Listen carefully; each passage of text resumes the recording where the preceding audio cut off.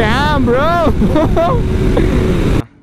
எவ்வளவு ஒரு அக்ரெசிவா இருக்கு. அதாவது ஒரு R7 வந்து ரெசம்பிள் பண்ணுது அப்படினே சொல்லலாம். Quick shift. Too many questions, you must think I trust you. Yeah, you searching for answers, I do not know nothing.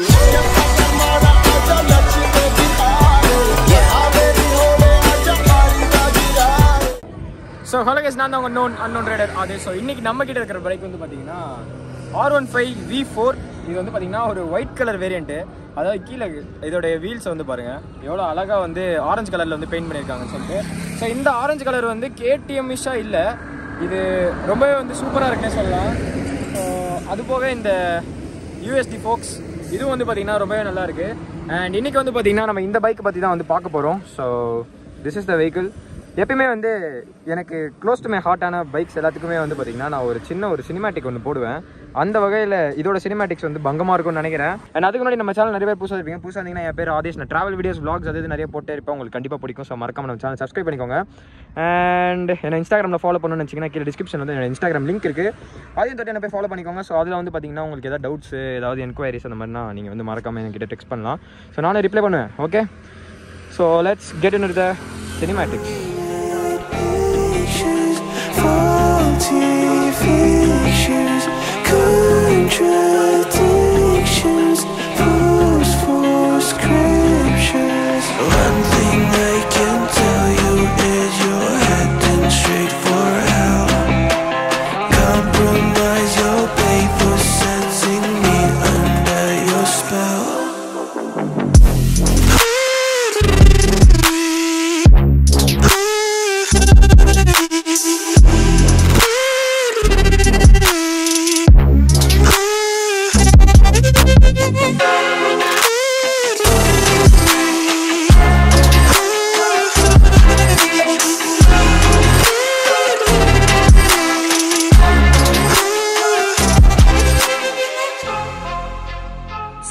பார்த்துருப்பீங்க, உங்களுக்கு கண்டிப்பாக பிடிச்சிருக்குன்னு நினைக்கிறேன். So this is the vehicle.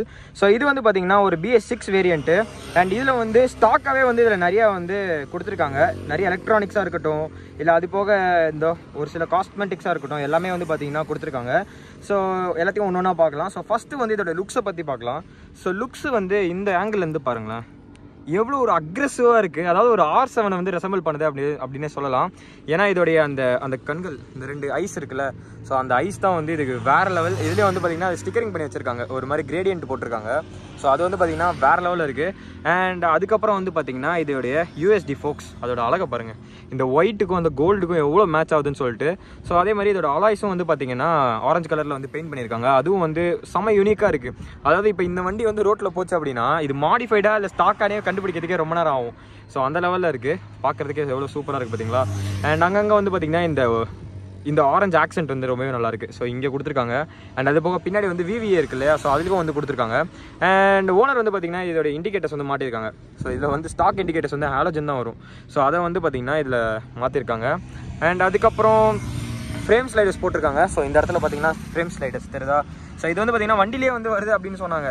சீரியஸாக சொல்கிறேன், இது வந்து அவங்க கொடுக்கறது ரொம்ப ஒரு பெரிய விஷயம். ஏன்னா இப்போ மார்க்கெட்டில் வந்து பார்த்திங்கன்னா நீங்கள் ஃப்ரேம் ஸ்லைடர்ஸ் போடணும் அப்படின்னாலே அது வந்து வேறு எங்கேயோ போயிடும். ஸோ அதுக்கு வந்து இது வந்து எவ்வளோ ஒரு பெட்டர் ஆப்ஷன் அப்படின்னு சொல்லலாம்.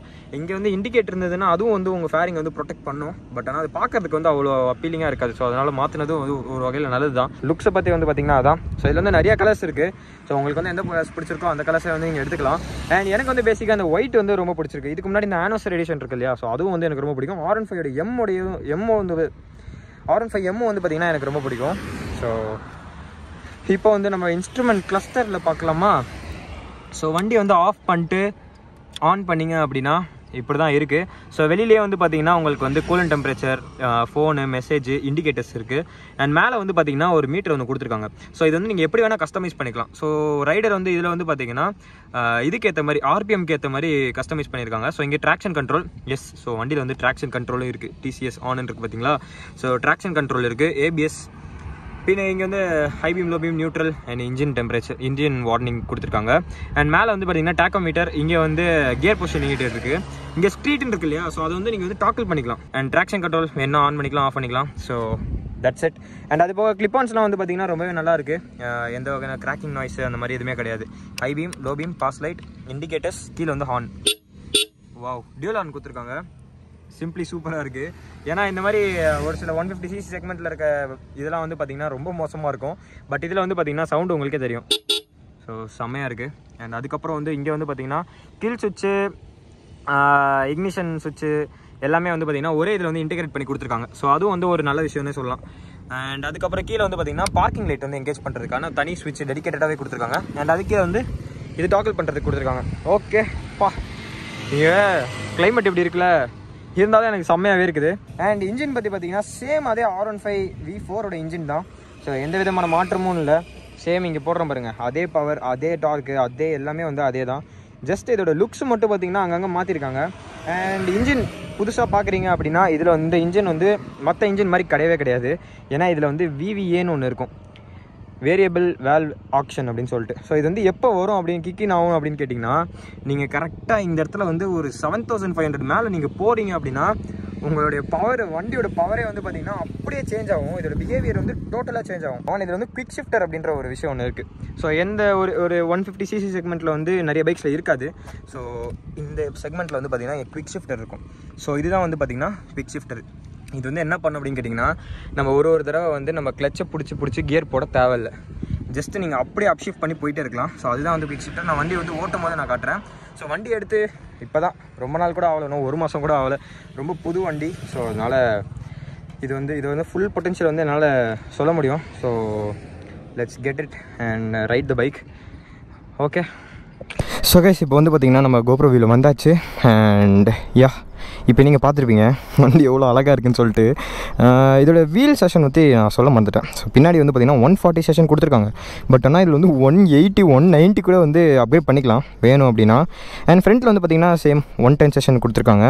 லெட்ஸ் ஓட்டிஃபை த வண்டியா ஓகே, இப்போ வண்டியில் ஏறி உக்காந்தோன்னே என்ன ஃபீல் ஆகுதுன்னு கேட்டிங்கன்னா, ஒரு சூப்பர் ஸ்போர்ட், அதாவது ஒரு எப்படி சொல்கிறது, ஒரு செம்ம பெரிய சூப்பர் ஸ்போர்ட் வந்து வண்டி ஓட்டினா எப்படி இருக்கும், ஸோ அந்த ஒரு ஃபீல் தான். இப்படி ஏறி இப்படி உக்காந்துட்டிங்கன்னு வச்சுக்கோங்களேன், ஏதோ பெரிய வண்டி, ஒரு டேட்டனா இல்லை அந்த மாதிரி வண்டி ஓட்டுற மாதிரி ஒரு ஃபீல் கிடைக்குது. அண்ட் வண்டி ஆன் பண்ணிவிட்டு சீட்டெல்லாம் வந்து பார்த்திங்கன்னா நம்ம வந்து இது ஆக்சுவலாக based on track specs. Okay, ஒரு ட்ராக் பைக் வந்து எப்படி இருக்கணுமோ அதுக்கேற்ற மாதிரி தான் வந்து இதில் எல்லாம் டியூனிங்கு, செட்டிங் எல்லாமே இருக்கும். ஸோ நம்ம வந்து இதில் கம்ஃபர்ட் வந்து எதிர்பார்க்க முடியாது. பட் ஆனால் இதோட பெர்ஃபார்மன்ஸ் வந்து பார்த்திங்கன்னா ரொம்பவே வந்து நல்லாயிருக்கும். ஸோ இப்போ நான் வந்து பார்த்திங்கன்னா ஒரு ஷார்ட் ஸ்பின் போக போகிறேன். I will just okay. So display செம்ம ரெஸ்பான்சிவாக இருக்குது பாருங்களேன், தெரியுதா? ஸோ இதோட எக்ஸாஸ்ட் நோட்டு கேளுங்க, நல்லா இருக்குது. வண்டி ஓட்டும் போது இன்னும் நல்லாயிருக்கும். இப்போ எனக்கு வண்டி ஓட்டணும் போல் இருக்குது. என் வண்டி வேறு ஓட்டி ரொம்ப நாள் ஆச்சா. ஸோ இதை நம்ம ஓட்டணுன்னா இன்னும் நல்லாயிருக்கும். ஸோ இதில் வந்து பார்த்திங்கன்னா QSன்னு இருக்கும் இந்த இடத்துல, VVA. ஸோ இதெல்லாம் இருக்குல்ல, ஸோ இந்த இடத்துல வந்து QSன்னு இருக்கும். ஸோ நம்ம போகும்போது அது காட்டும். ஸோ அப்போது நம்ம வந்து குவிக் ஷிஃப்ட்ரு, அதாவது நம்ம கிளச்சே பிடிக்காமல் வந்து நம்ம கியர் ஷிஃப்ட் பண்ணுறது எப்படி அப்படின்றத நான் உங்ககிட்ட காட்டுறேன். ஸோ ஃபஸ்ட்டு வண்டி வந்து உட்காந்து ஓட்டுறதுக்கு இப்போ நான் குவிக் ஷிஃப்ட் QSன்னு காட்டுதா, இப்போ பாருங்கள்.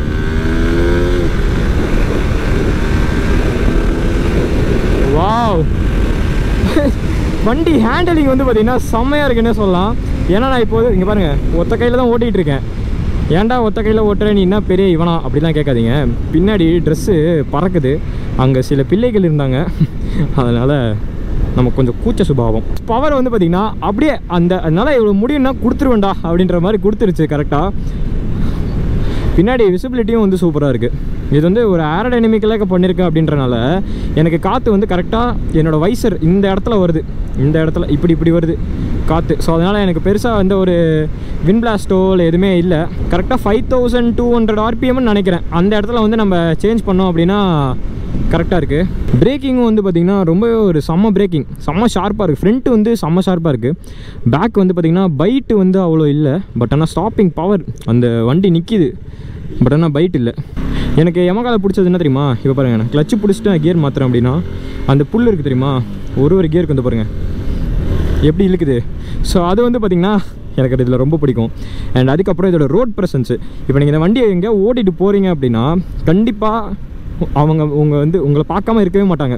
இது பாருங்கள் எப்படி இருக்குது, எப்படியோ வெள்ளையாக வெள்ளையாக இருக்குது பாருங்களேன், எவ்வளோ செம்மையா.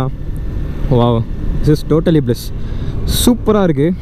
லிட்ரலாகவே வந்து பார்த்திங்கன்னா இது பாருங்கள், இதோட அந்த எப்படி சொல்லுவாங்க, அந்த ஸ்டெபிலிட்டி வேறு லெவல். வண்டி புது வண்டி தான், ஸ்டெபிலிட்டி எல்லாமே எல்லாம் ஓகே தான். பட் ஆனாலும் அது வந்து அவங்க ஆஃபர் பண்ணுறாங்க தெரியுமா, அது வந்து கொஞ்சம் ஒரு ஒரு ப்ளஸ்னே சொல்லலாம். அண்ட் அதுக்கப்புறம் இதோடைய ரேட் வந்து எவ்வளோ வருது அப்படின்னு கேட்டிங்கன்னா, இது வந்து பார்த்திங்கன்னா குவிக் ஷிஃப்டர் அது இதுன்னு எல்லாமே இருக்குது. ஒரு டாப் அண்ட் வேரியன்ட் இப்போ R15M வாங்குறீங்க அப்படின்னா அதில் என்ன இருக்கோ அது எல்லாமே இருக்குது, இந்த டிஎஃப்டி டிஸ்பிளே தவிர. இதில் வந்து பார்த்திங்கன்னா நெகட்டிவ் கன்சோல் தான் வரும், பட் அதில் வந்து டிஎஃப்டி டிஸ்பிளே வரும். டிஎஃப்டி டிஸ்பிளேனா உங்கள் ஃபோன் மாதிரி இருக்கும், இது வந்து பார்த்திங்கன்னா நெகட்டிவ் டிஸ்பிளேல வரும். நீங்கள் இப்போ பார்த்துட்டு இருக்கிறது வந்து நெகட்டிவ். ஸோ பேக் லைட் நீங்கள் ஆன் பண்ணும்போது பேக் லைட்டில் வந்து வந்துட்டுருக்கோம். ஸோ இதோட ரேட் வந்து பார்த்திங்கன்னா கிட்டத்தட்ட 225 வருது அப்படின்னு சொல்லியிருந்தாங்க. So yeah, that is the rate of the bike. Little expensive for a 150cc, but ஆனால் you know it is worth for this. அங்கே பாருங்கள், மேலே சொன்னேன்னா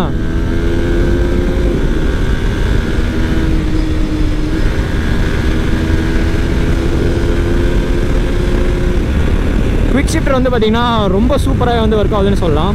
இப்போ நான் வந்து பார்த்திங்கன்னா 118 போயிட்டு 120 போயிட்டுருக்கேன். எனக்கு அந்த ஸ்ட்ரெஸ்ஸே சுத்தமாக ஃபீல் ஆகலை இன்ஜினில். படு ஓ, எனக்கு வந்து நான் தான் டாப் ஸ்பீடு கிளாக் பண்ணியிருக்கேன்னு நினைக்கிறேன்.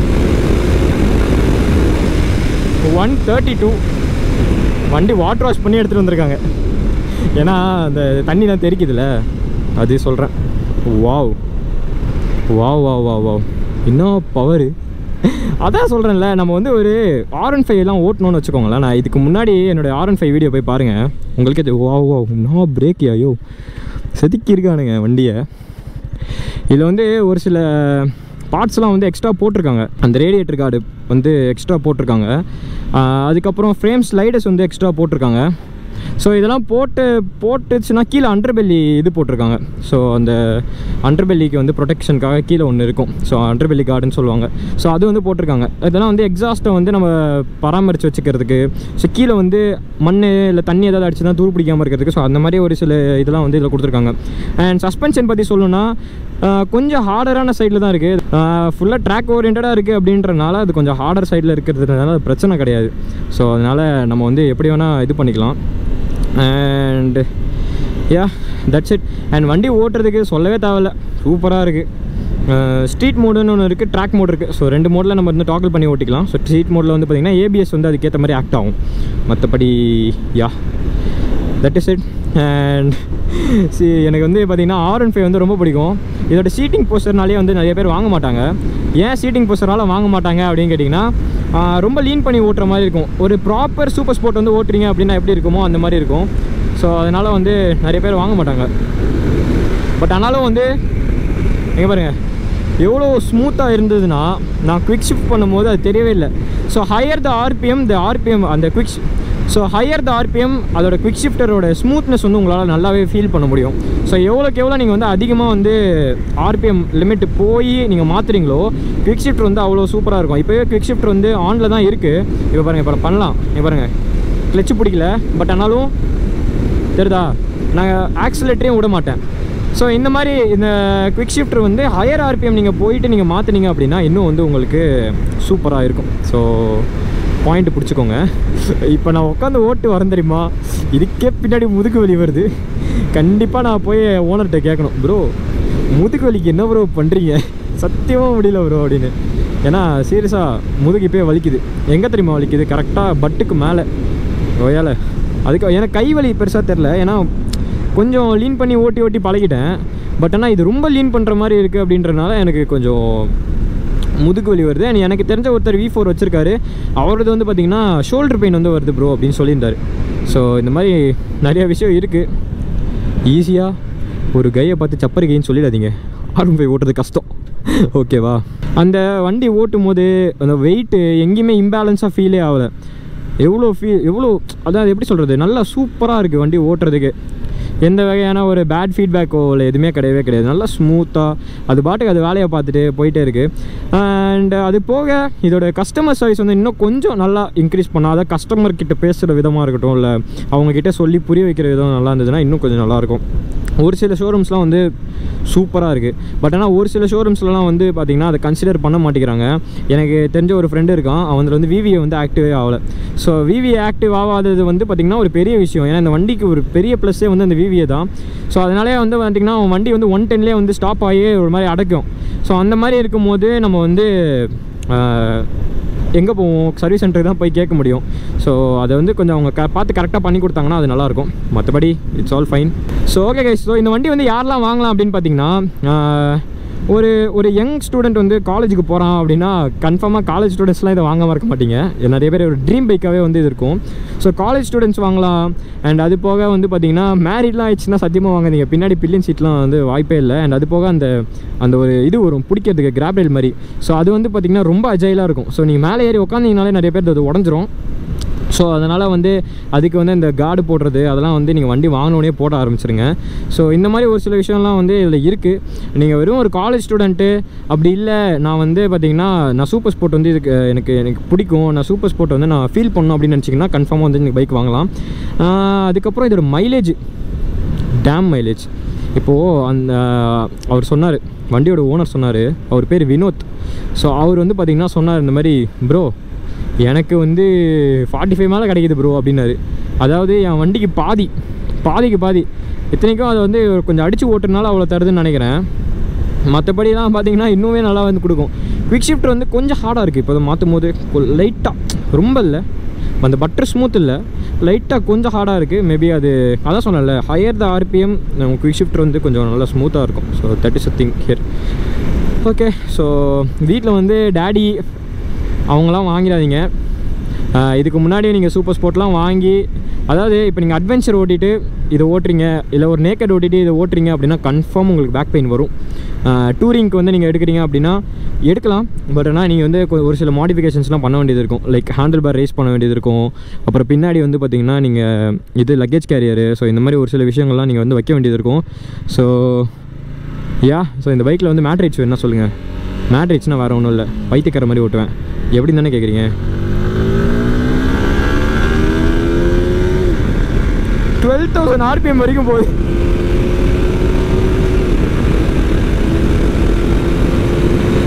Damn bro.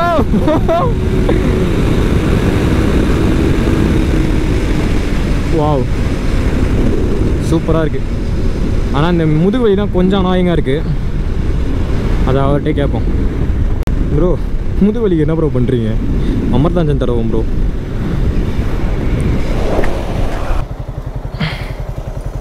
முதுகு வலிக்கு என்ன ப்ரோ பண்ணுறீங்க? ஓ, இப்படி பக்கத்தில் வச்சு ஓட்டுவீங்களா? பிரேக்லாம் அடிக்கும்போது இல்லைல்ல?